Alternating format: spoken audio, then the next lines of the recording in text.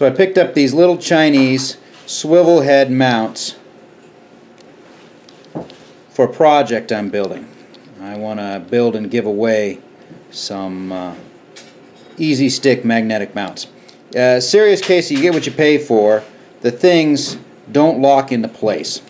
And when you pull out the set screws, you can see, well, you won't be able to, you can kind of see why. And they pull it the rest of the way apart. In a nutshell, the thumb screw is drilled too high. So whereas the thumb screw should come in and bite here on the wedge, it doesn't. It bites right there. Okay? Well, that forces it to cross that flat bit before it can even start wedging. It basically means most of the time it doesn't do anything and the mount never tightens up. You also have to over tighten the thumb screws, and this is some pretty poorly machined stuff, so they're just going to strip out. But it is a simple enough fix. All you need is a long enough, and that's about a 2-inch machine head, doesn't matter really, 1/4 inch bolt. You can screw all the way through, and then you screw a nut down and jam it.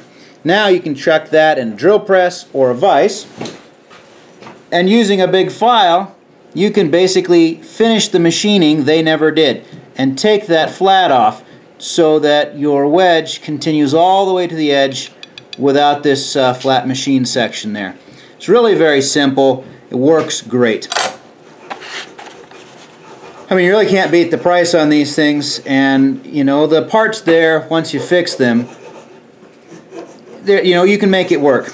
This is the model number, right? X001LHJP7V. It is a semicircle mini tripod ball head hot shoe mount, 2-pack. It says they're white.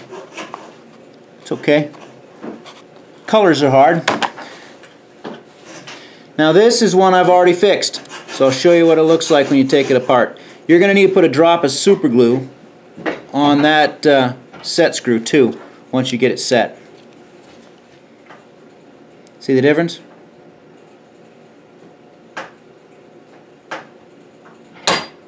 You can see the flat, you can see I've machined it off. So I filed in the drill press, carried that to the outer edge, sanded it smooth so it doesn't bite on anything, and they're done. That's how you can fix them if you've got these horrible things. You can make something that's a little less horrible and put your pennies in your pocket where they belong.